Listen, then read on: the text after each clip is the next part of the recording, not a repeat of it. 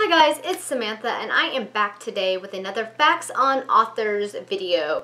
This week we are going to be discussing the wonderful Ella Montgomery, who is the author of the Anne of Green Gables books. I love Ella Montgomery. She wrote one of my favorite book series, Anne of Green Gables series, which I read back in middle school. I just love her books. If you haven't read them, I highly recommend you read them because they are excellent. Oh, you can't help but just fall in love with Anne Shirley, so check those out if you haven't already. I decided to do Ella Montgomery because I don't know that much about her, and I think it would be really fascinating to learn more about her and her life, and I was not mistaken. Let's get started on our 15 facts about Ella Montgomery. Fact number 1, Miss Montgomery was born on Prince Edward Island in the year of 1874. Fact number 2, her mother died shortly before she turned 2 years of age, so her father sent her to live with her mother's parents, whom she was raised by. She very rarely visited her father, didn't really get along with his new wife, and so she was raised basically by her grandparents. Fact number 3, at the age of 9, Miss Montgomery started her writing career. She started writing poetry and keeping a journal, which she carried on with throughout her entire life. Fact number 4, at the age of 17, Ella Montgomery received her first publication in a Prince Edward Night newspaper titled The Patriot. It was a poem titled On Cape La Force, which I am certain I am saying that wrong because I'm pretty sure that's French and I don't know French, so sorry. Fact number 5, at the age of 19, she became a teacher and she graduated with honors. She never really liked teaching that much, but it was a source of income that could sustain her while she pursued her real love and passion, writing. Fact number 6, between the ages of 21 and 22, she attended the I'm going to put the name right here because I know I'm not pronouncing that right, University in Halifax, and she was one of the few women of her time to seek higher education in Canada. Fact number 7, in 1898, she returned home to care for her ailing grandmother, who was left alone as her grandfather had passed away. During this time period, she continued writing and seeking publication in various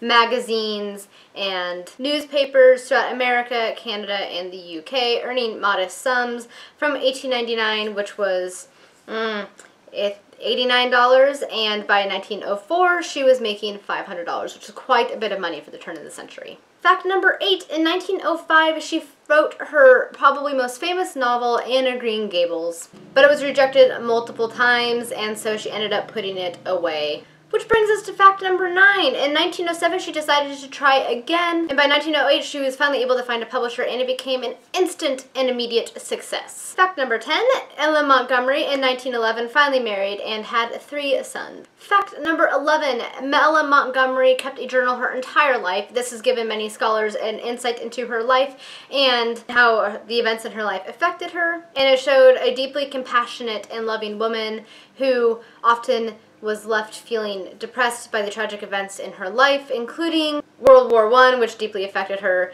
the death of her stillborn son Hugh, and a death of a close cousin Freed, as well as other various tragic events in her life. Fact number 12, in her life, she published 20 novels, 530 short stories, 500 poems, and 30 essays, which is quite prolific, I think. Fact number 13, Miss Montgomery became the first Canadian female to be named a Fellow of the Royal Society of Arts in England, as well as being invested in the Order of the British Empire in 1935. Fact number 14, in April of 1942, Lucy Maud Montgomery was found dead in her bed, and beside her bed was a note that said, "I have lost part of my mind by spells, and I do not dare think what I may do in those spells.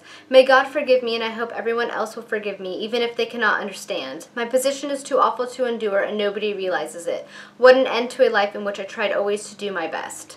So the official record is that she died of coronary thrombosis, which is a clog in the heart valve. But her granddaughter and many others believe that she may have committed suicide. Her granddaughter said she was often depressed and just upset by a lot of the things that occurred in her life. That they don't think that was necessarily a suicide note. They think that was actually supposed to be an entry in her journal. But either way, it's sad. I think she is from what I read, she is such a wonderful woman. She cared a lot about the people in her life, and she did a lot of wonderful things for those around her. Which leads us finally to fact number 15. She never felt that she had gained that one great book, despite her huge following and how much people loved her books and her character of Anne Shirley. But as Mark Twain said of her character Anne Shirley, she is the dearest and most moving and delightful child since the immortal Alice, and I think any of us who have read Anne of Green Gables will feel the same way. She is just a wonderful, wonderful character that was books just make you feel so warm and fuzzy, and I love Lucy Maud Montgomery for writing them. They were a big part of my childhood, both the books as well as the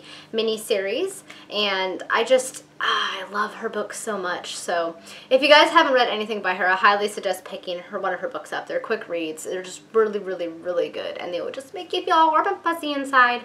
So yes, take my advice and do it. Alright guys, that was my third installment in my 15 Facts on Authors series. Let me know down in the comments if you liked this video, as well as what you thought of the facts I presented, as well as letting me know if there's any authors in particular that you guys would like to see me do a video on. Thank you so much for watching, and as always guys, happy reading and bye! Hello guys, it is Samantha, and I am back today with the spooktacular book tag. I guess you can't tell from my Halloween